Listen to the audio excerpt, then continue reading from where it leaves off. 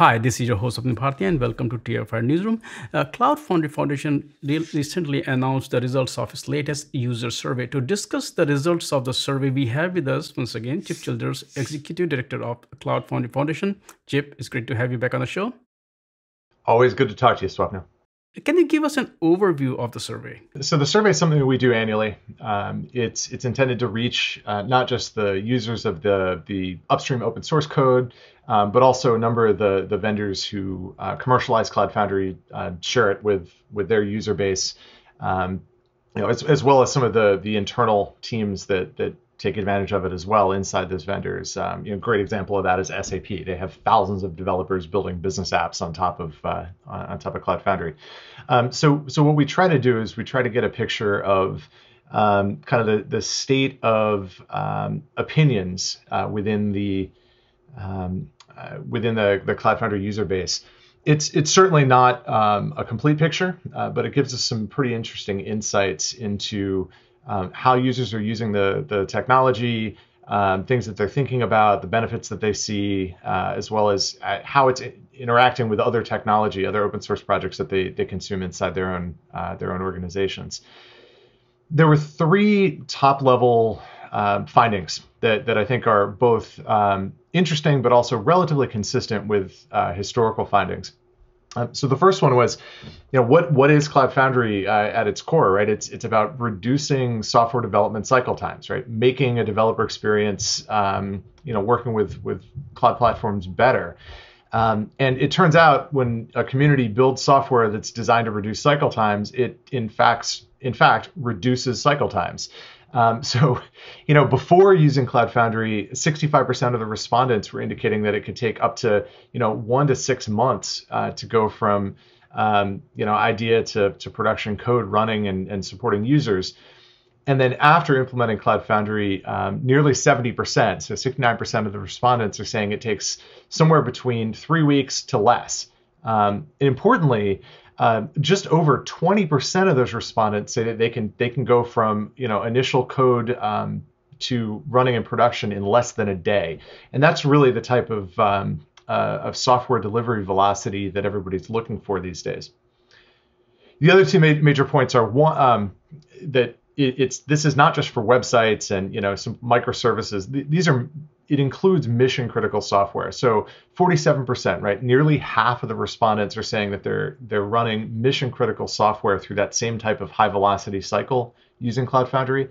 And that's phenomenal to see. And then most importantly for our community, while they're focused on developer experience, they've also made a major shift over the course of 2020 to make sure that we bring that developer experience to Kubernetes, and also spend a lot of effort integrating other cloud native open source projects. And so what we saw was that 57% of organizations are already using Kubernetes and Cloud Foundry together, right? So these are generally composite applications, right? The custom code that you're writing being pushed to Cloud Foundry, integrated with backing services that might be deployed to Kubernetes. So our users are going to see a big benefit as they adopt the new architecture. But also interestingly, 30% are already using Istio, 55% are already using Prometheus, and then another 30% are already using FluentD, right? So these are other projects in the cloud native ecosystem, open source ecosystem. They're already in place. They're things that are being integrated with Cloud Foundry or really making up core parts of our architecture going forward. And it's great to see that not only is our community making a good shift to where users are already adopting other projects, but there's a lot of symbiotic relationship we can have with those teams. You answered a lot of questions that I was about to ask. Of course, Kubernetes was, of course, going to be one of them. And also I was about to ask, what impact Cloud Foundry made, on their, develop and deploy. You also answered that. Because now users are using both Kubernetes and cloud, is there any pattern that you have seen through this survey where they are still either struggling or they need some help? That's a good question. So the major architectural change that the Cloud Foundry community made over the course of this year, right, 2020, it has not yet hit the majority of the end users, right? So we've embraced Kubernetes as the next generation infrastructure. We are focusing most of the development effort of our community onto making that shift. The projects are already releasing 1.0 versions, and we're starting to see it get used in a lot of different contexts, right? Early trials, as well as some of the commercialization of Cloud Foundry has already been packaging it and running it on top of Kubernetes. But I think the survey this year is not able to really capture the benefit of the two coming together as much as it's able to identify that there's going to be a clear benefit of them coming together. Next year, we'll run another user survey. At that point, we should see a lot more of Cloud Foundry's current and future architecture being used in production contexts. And I think it'll start to really give us a good sense of outcomes that are being achieved there. The survey was done, I think, during this pandemic that we are going through. Was there any question to just collect more information on how people's priorities are changing because of this crisis, and how Cloud Foundry, because as you mentioned earlier, it's kind of making them move very, very fast as without Cloud Foundry. Did you kind of receive any feedback on that? Yeah, so not directly, but one of the things that we focus on asking kind of year over year is we want a sense of how many of the applications being that use Cloud Foundry as their deployment target. How many of them are brand new applications versus how many are kind of re-architectures or migrations of existing software. And we saw that 46% of respondents were reporting that they're currently migrating apps, right? That's actually a very decent number. Another 17% indicating that they're either considering or planning, right? So all in, you're talking about a little bit over, I guess that'd be approaching 70% of respondents are saying, listen, we're going to be replatforming, or we're already deep into the middle of it.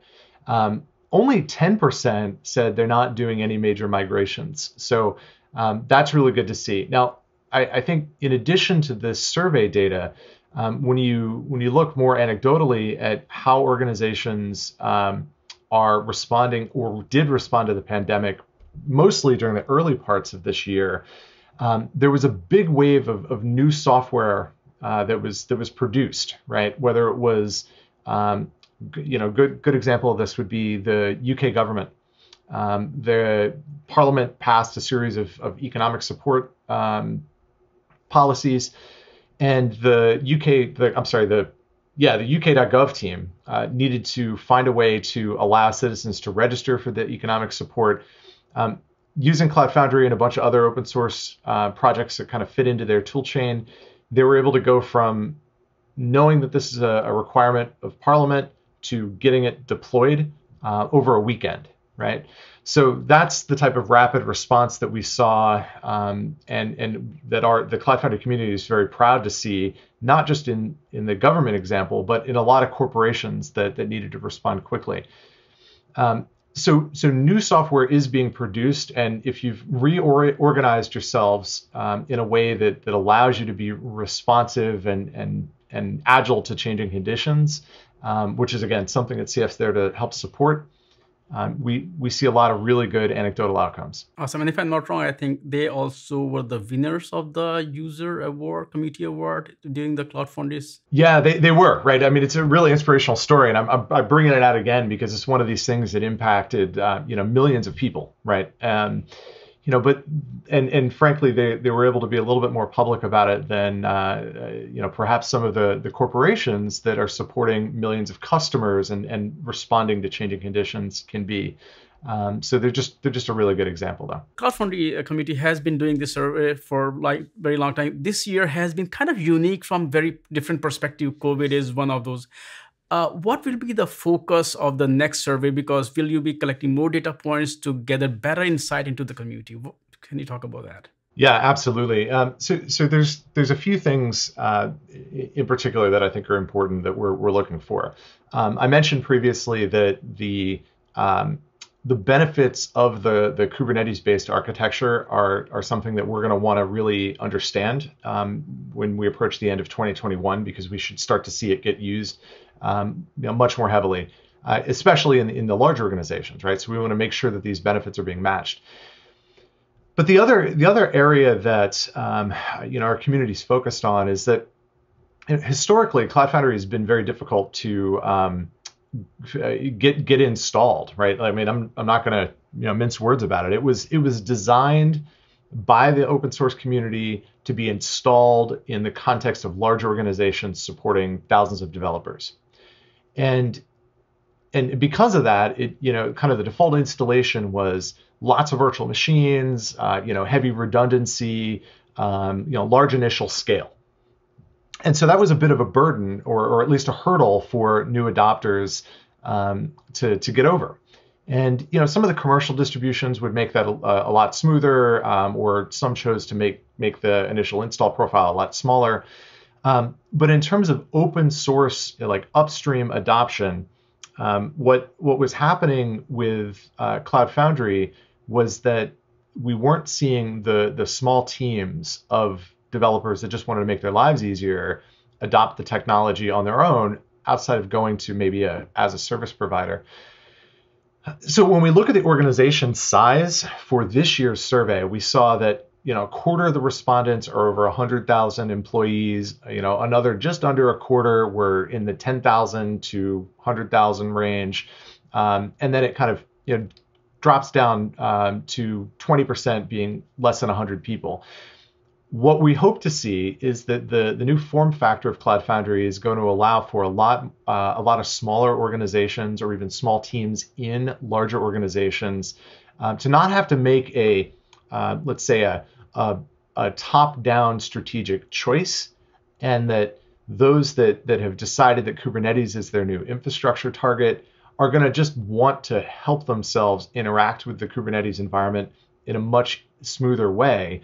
And you can layer the CF for K8s project or the kubecf project. You can just layer it right on top of any Kubernetes cluster, and then your developers just get a much better experience. So we hope to see that startups, mid-sized companies are going to start to adopt Cloud Foundry because it's easier to adopt now. It gives them those same benefits that the big companies are getting in a smaller form factor, which means less infrastructure overhead for it. And so that's one of the things we'll be testing for. One more thing is, technically, yes, it is becoming easier, but are you also making efforts to, because when you look at SMBs, technically they are not very, very, tech savvy. So they do need some help, whether it's documentation, whether it needs, evangelizing. So what efforts will be beyond tech to help these kind of users? Yeah, so this is an area where the foundation team is going to support some of this. We've been doing a lot of tutorials. This year we brought on two developer relations folks who I think you've actually interviewed, Ram and Shedrack.